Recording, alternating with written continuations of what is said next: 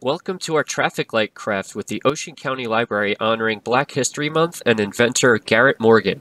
Before we begin our craft, let's have a brief look at Garrett Morgan's life and career.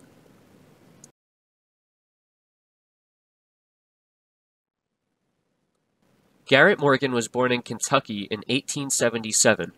Both his father and mother were freed slaves, his father to a Confederate general. Morgan moved from Kentucky to Cincinnati, Ohio at the age of 14 to search for work. In 1895, Morgan moved to Cleveland, Ohio, where he worked repairing sewing machines, gaining experience with how things work and how to fix them. In 1907, Morgan opened his own sewing machine shop. In 1908, Morgan helped start the Cleveland Association of Colored Men.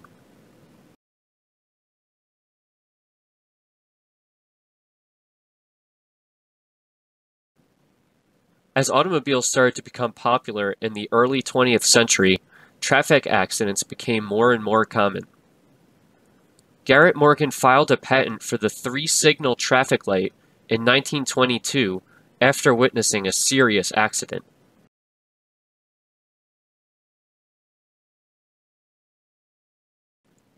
Morgan also invented other things.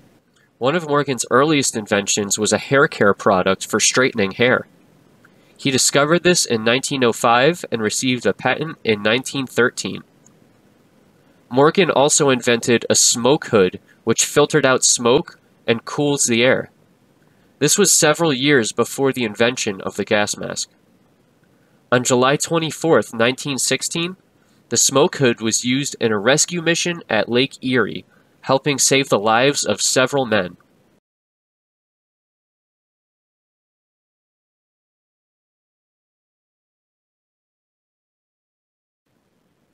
And now let's start our craft.